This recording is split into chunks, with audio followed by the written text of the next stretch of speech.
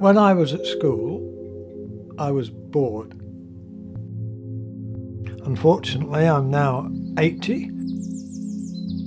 and long to be back young again, not least because I now begin to understand how I should live my life and have even more adventure. Colin Mortlock is one of the pioneers of adventure education. In fact, I would say he is the pioneer of adventure education. We've taken the concept of adventure education and woven that into experiential learning.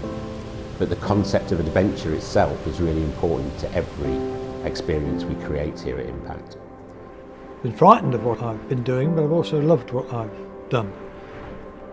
When I'm at the edge or close to it, having an adventure, I am totally consumed in what I am doing. I was lucky enough to study under Colin Mortlock for 3 years, and a lot of the ideas that we've woven into Impact came from those early experiences.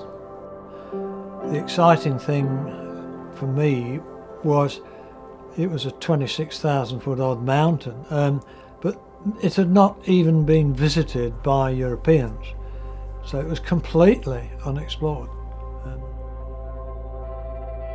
The reason adventure is important as part of the work that we do is because it helps people to recognise what it feels like to be in a situation when you're not convinced you know what the outcome is going to be. I loved the movement of climbing. I was apparently in the top 20 rock climbers in the country. I was leading, I'd got a rope, mother's clothesline, and it was an experience like nothing I'd had before. So I'm sitting here over 45 years since I first met Colin Mortlock, and I'm deeply appreciative of the inspiration he's provided, not only to me, but to Impact. The trip to the Isle of Man was special for me, because that was a 40-mile trip at night and solo. I will never forget the memory of that, paddling into a sunset and then being in the dark out on the other side and beginning to get very frightened. We're now exploring the whole concept of nature and how nature can play an important part in helping us to understand how we operate as human beings, how we connect with each other, and how we connect with the environment outside of us. We all have fear.